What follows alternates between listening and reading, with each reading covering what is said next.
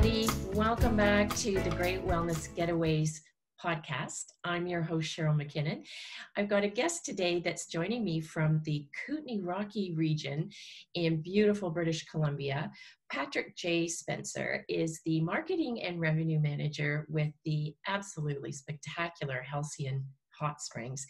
And he's got a little bit of an update for us on what's happening with the resort as a result of the pandemic, and also what's going to be happening in the months ahead. And I'm just absolutely delighted to welcome you to the show today, Patrick. Hi. Thanks, Cheryl. Hello, how are you? Well, I'm actually really well, thank you. I live by the ocean and I have a forest in my backyard. So as far as wellness goes, I would say that my well-being is pretty much intact right now.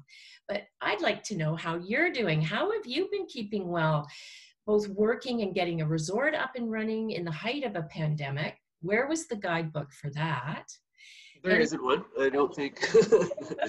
There sure isn't, but boy, have you guys ever turned on a dime and come through it. But I'd like to know, before we get started on the resort, is just how have you been doing? What have you been doing to keep healthy?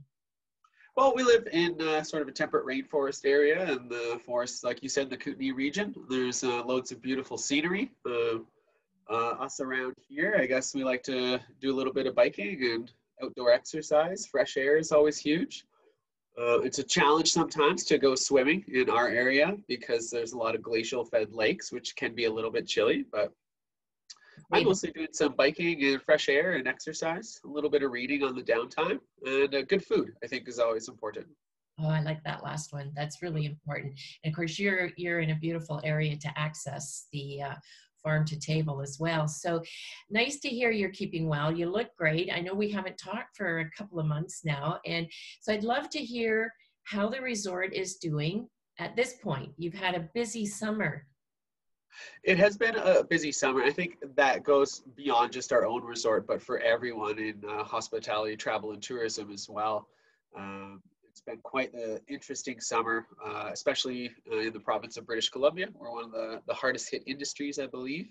But I think everyone has been doing their best to get their operations back up and going again.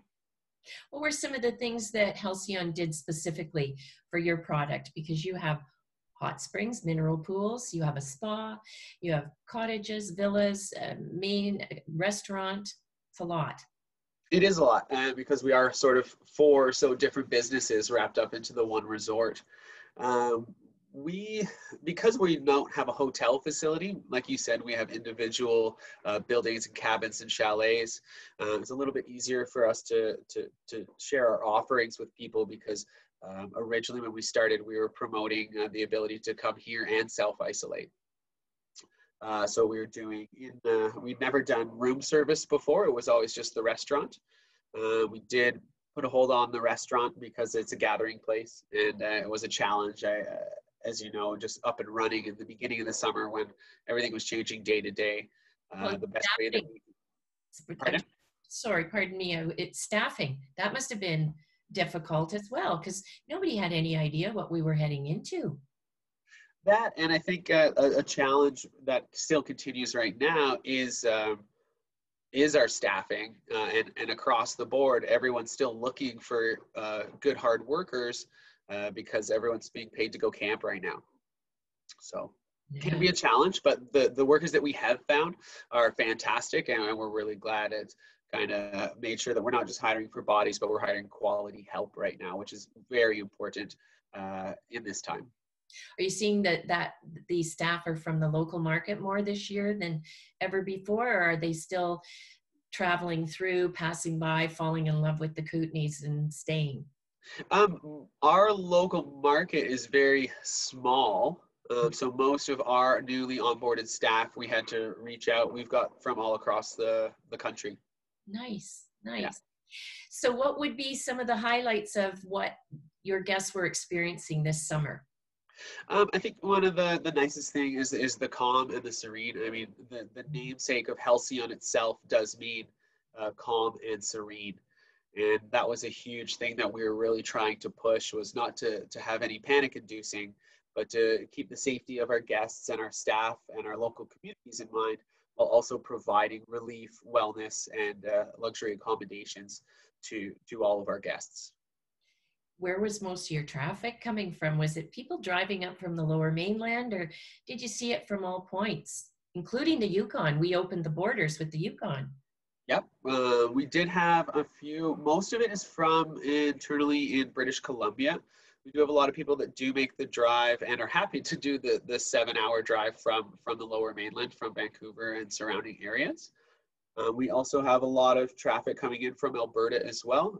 We're just south of Revelstoke, which is on the Highway 1. Right. Just quick access for people from Calgary, Edmonton, and those areas.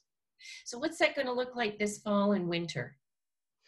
Usually fall and winter, we calm down a little bit. We are open year round. We see our highest amounts of traffic in the summertime. So getting through these past few months was our largest challenge, and we think that we've helped to do that the best that we can. Opening our doors again and our accommodations to those that did want to travel. We just want to make sure that we did it as safely as possible for our staff and the local communities, like I had said. Mm-hmm. Being in a small community, if we had welcomed sort of a rise in any instances of the pandemic, there was a lot of fear of what we can support in our local communities. We've got one small hospital, but no ventilators or anything like that. So a huge challenge for us was to make sure that while we were welcoming travel from outside of our own area, was just to make sure that we were staying safe with our staff, and then local communities was the most important for us. So interesting, isn't it, to have those protocols in place now, the masks, the social distancing, anything else that hand sanitizers everywhere. And what else did you do in the hotel, or pardon me, not at the hotel, the resort accommodation side, that puts the customer's mind at ease? Because we've got a lot of people that want to travel still this fall and winter. Yeah. I want to touch on that, but let's talk a little bit about what you've got in place right now to give that level of comfort for both your team and the guest. Mostly, we did a lot of heightened cleaning protocols. The time frame to clean a room or an accommodation had doubled, just because the amount of surfaces. We want to make sure that everything is tended to very actively. We're seeing that a lot in many resorts and in many hotels. The other challenge that we got from the BC Hotel Association, which we acted on as soon as possible, was removing as much as possible from the room that was not necessary. So like our in-room guidebooks, little things to see and do. We put a lot of them online, so people still have access to the information, but we did remove as much out of the rooms as possible because they're higher touch zones and they're more challenging to clean, especially when we're doubling our cleaning time, and our in-depth cleans were happening every time someone would check out. So it was a lot of challenges for the housekeeping team. It was also challenging for the guests sometimes because everyone was comfortable with having access to those items all the time. Well, and technology has moved so fast with the pandemic. I could say that the challenge for your team as well was to get all of this information online, so when somebody's checking in, they could access it. Huge amount. Yeah, it was a bit of a process. I mean, luckily, we just kind of created a few new pages on our website that we could have, sort of the room books online or the kitchen menus, things like that, just what was available. The other changes that we made, like I was saying, was we closed the restaurant because it was harder to have people conglomerating together there. And then so we had never tried doing a room service offering because we were a large resort that spread over 34 acres. But now what we have is we call it the Wellness Concierge, or our Wellness Butler and our Wilderness Butler. So we're delivering still our fantastic food offerings. We just had to alter how it was presented. Instead of coming into the restaurant, you order from home, and it's more like room service. You stay in your comfortable robe after you visited our hot springs, and then we can just deliver the food right to your door. What a fabulous idea. I bet that's something you're going to keep in place. Yeah, it is something that we're going to continue to entertain. If you want to come relax with us in our serene forest environment, you can stay in your robe and chill out in bed, and we'll deliver you some of our fresh I'm Food is coming next weekend. whenever you need it. Okay, great. Oh my, that sounds fabulous. And then the wellness concierge, how did that part work? Because you've had the mineral springs, the hot pools open, Yeah. the spa. How did the spa go? The spa is a bit of a challenge. Again, somewhat of staffing, and then originally there's a lot of challenges just finding out what the government of British Columbia was allowing for spa massage services. Originally in phase one, everything was shut down, like we know, on a Mhm. whole bunch of spots. We've been doing this heightened cleanliness again. We do wear masks, as is protocol, sort of province-wide now. Um, and so we were just doing shorter bookings, not trying to do as many people as possible, but just having those smaller reservations and being able to cater to the clientele to also provide that time frame for cleaning was one of the largest changes, was really in-depth cleaning happening much more often. Interesting you say that because less clientele and not focus so much on getting people in and the revenue aspect of it, but more acknowledging the protocols and actually affecting slow travel. What do you think of that? Wearing a hat, two hats basically you have as a revenue manager and the marketing manager. One is to keep people coming and the other side is to respect what is happening now under this new, I'm sure you've heard it, the slow travel and slow experience that's starting to become the buzzwords in our industry. Well, it's kind of nice because I think we catered to it. One of the things that we've been always kind of pushing is to slow down. Mm-hmm. And one of our owners has always asked us to think about not doing everything that's possible, but he likes to say, to call it living the slow life, Love it. where we take time to enjoy what we've got as opposed to thinking about what other things we have to do, especially as a wellness resort. We don't want our guests and our clientele coming here thinking about the rest of their journey or what they have to do when they get back to work. We want them to be able to come enjoy, to sit in their room, enjoy the calm atmosphere, and also to be able to enjoy our hot springs in our beautiful location without thinking about what they have to do next. Patience, I think, has been something that has been washed away in the past 20 to 50 years because of all our access to everything so rapidly. But coming to our location, it's really important that we like to remind everyone that we're here to help you calm and relax. Instant gratification takes on a whole new meaning, doesn't it? Really does. Yeah. And it's hard. It's hard to unplug and not be constantly checking to see what's happening and the changes and what do we have to pivot to. So I really, really love hearing you talk about this and coining that slow life phrase. Yeah. That's really special and unique. And you're using it, I know, in your hashtag, which is tremendous. So what does that look like for the fall and winter when guests want to get away this winter? Because you know there's going to be that demand. And Yeah. especially I think as we get more and more towards a lockdown again, which, you know, that term itself is so daunting, isn't it? It could be, but I think it's an awareness also of what is reality. And it kind of comes back to what you're saying about instant gratification is not necessarily us having exactly what we think we want, but maybe being able to accept what is offered. It's sort of, especially in these unprecedented times that we have where us in the first world don't really think that we have to deal with things like this, but it's a reality that we are living in right now.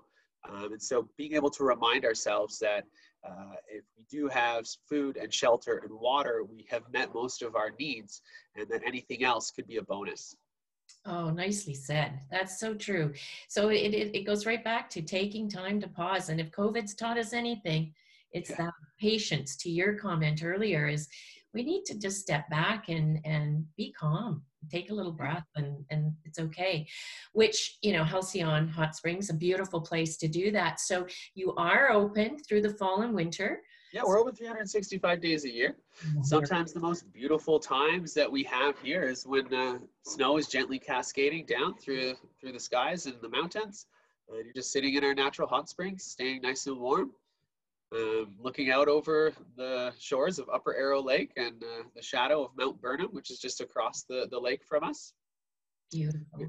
Yeah, we have we do calm down a little bit more, so it's nice and open. What has been really great that we've heard from guest feedback, where currently we're not open to day traffic. Our hot springs are only available for resort guests who are staying on site, and where you in the past had seen upwards of 100 or 120 people in those 4 pools of the hot springs during a day or one time frame. Now we have a maximum people maximum set limit of 30 people in there at a time. And the biggest compliment that we're hearing is that it is more relaxing. It's much more serene, and it's very calming to be able to enjoy those hot springs. And sometimes guests are going in there and they have the entire area to themselves just for 1 or 2 of them. And those special moments are something that we're appreciative of, despite it's happening because of the current climate. But we have to take time to remind ourselves that it's still possible to find those moments that we appreciate. Sure is. And I think that's wonderful. It's a dynamite getaway for, as you and I have talked offline too, that wellness is within itself a holiday to get away. You're being well. You're hopefully unplugging to some degree, and you're hopefully relaxing. But it sounds like Halcyon, well, I know firsthand, but it to our listeners that haven't been, it's a very inviting place to just simply step back and chill and relax and leave and come back home actually feeling rejuvenated. So that sounds very, very good and inspiring right now. So what would be the best way for people to find out more information and to actually book a getaway right now? Yeah, right now, the easiest way to get information about our accommodation or our bookings is to head online to our website, which is halcyon-hotsprings.com. And we've got all our accommodations listed there, also any contact phone numbers, and you can even book now. It's always a nice call to action all over the website. Click that book now button and you'll be able to be directed right to our booking page. We have been full up for August and September, and now we're quite busy in October, but we still got plenty of spaces open.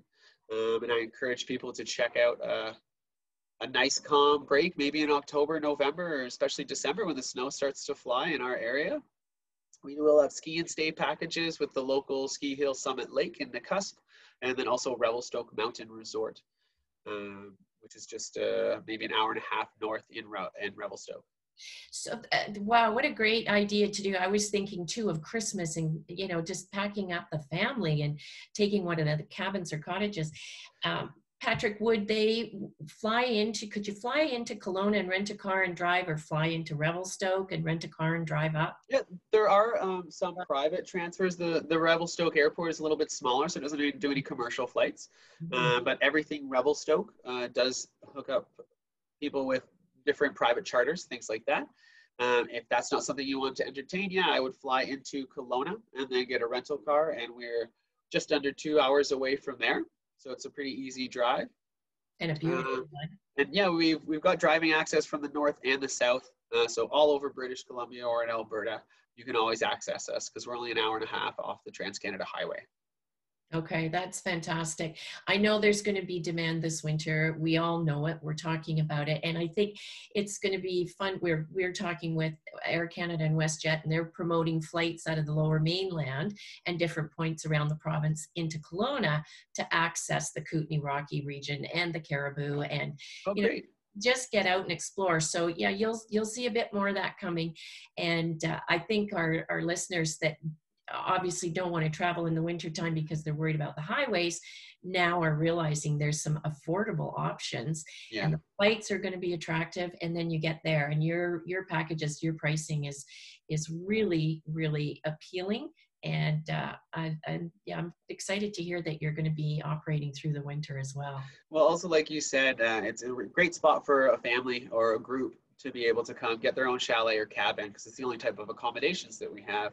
Where we do places that accommodate just 2 people in our king cottages, which are nice luxury, beautiful bathroom suites and a really modern style looking like a 4 or 5-star hotel room, but in the cabin in the woods. And then we also have our loft cottages and our king chalets, which can do up to 10 to 12 people. So if you wanted to get that family or group of families together, you can stay together in your own units and then experience our whole hot springs resort to yourself. And safely following the health protocols that are in place, which is the ticket. That's just fabulous. Well, Patrick, thank you so much. Wonderful to see you again. And thank you for bringing us up to speed on what's been happening at Halcyon Hot Springs Resort, because it is a very special spot in our province. And I, as you know, want to encourage more people to get out and experience our backyard. So we appreciate you taking the time today. It has been a special spot since the late 1800s. So we're glad that we've been able to continue that. Well, your story's on your website too. We'll just close up with that the historical background on the resort, and it's over 100 years old, is quite interesting. And I think our audience will certainly enjoy following up on it. So we'll share more, and it'll be on our website at greatwellnessgetaways.com as well. And I thank you again, and best to everybody up there. You guys all take good care, and we look forward to talking to you soon. Thanks so much, Cheryl. Thank you.